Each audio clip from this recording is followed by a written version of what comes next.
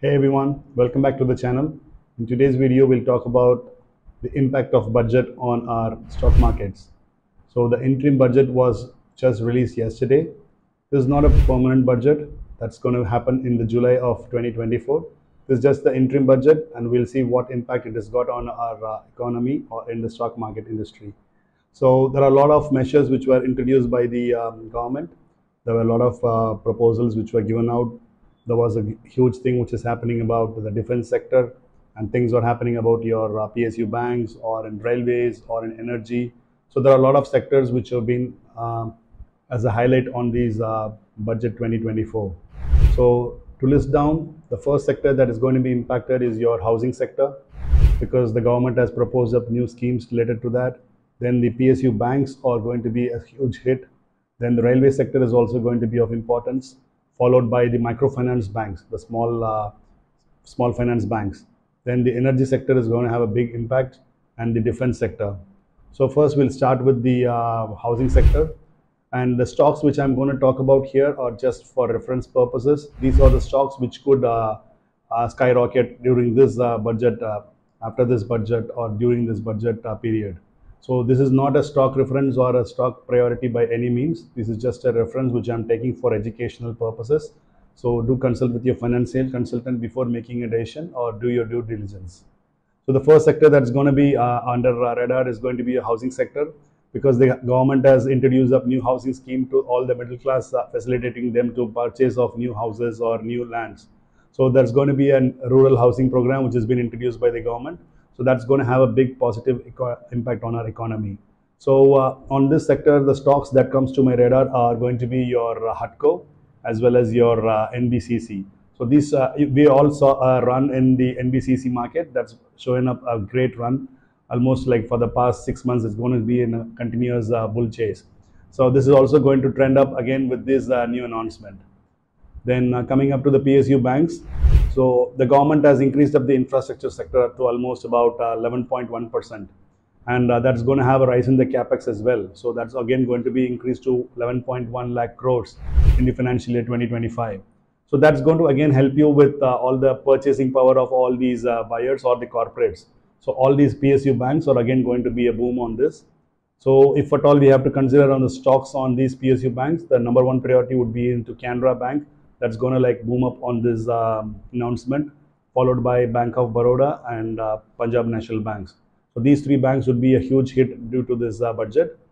Then the third sector, which would be, is your railway sector. The government has ordered up or planned up for expansion of almost 40,000 bogies. And that's going to be towards your Vande Bharat standard. So all these trains which you are using these days, they're all going to be upgraded to the Vande Bharat standards. So that's going to be like a very good influence on the economy or in the sector. So the companies that are going to be engaged on these Vande Bharat, they are going to be like completely like benefited to this. So if at all we happen to see the stocks on this category, that's going to be your RVNL, followed by Titagarh Rail, then Jupiter Rail, and Texmaco. So these four companies would be like in a radar. You can keep them on your radar, and you can just see their progress and how they are progressing. You can buy them always in your depths, and you can start accumulating these stocks. Then coming up to your microfinance, the government has also like increased up the target for people in Rajasthan, especially to the women in Rajasthan. The government has started up with the lakh Didi scheme. So this lakh Didi scheme is currently at 20 million capacity. That's going to be upgraded to 30 million capacity. So that's again going to have an impact on your rural economy, and this increase in the credit demand is again going to be like influencing your microfinancial banks. So this scheme will also help in empowerment of the women, and also in their skill training as well. So that's definitely going to be a plus for all your microfinance bank. So the companies that comes to my radar would be like Ujjivan Small Finance and Equitas. So Ujjivan and Small Equitas would be like definitely a huge hit because of this Lakhpati Didi program. The next sector that comes to my radar is your energy sector. The government has also announced about 100 million households where they're going to get about 300 units of electricity under the free solar roofs scheme. So that's the new scheme which the government has introduced. So companies like NTPC or your Power Grid or SJVN, all these public sector companies, they're all definitely going to be a huge hit. And if at all I'm going to look at them, so they would be IRDA is again in the radar. That's again is like a huge thing which is coming into the energy sector. We all saw run up in IRDA on the past 6 months or the past 3 months. Again, now NTPC, Power Grid, SPJ, and they're all going to be in a loop.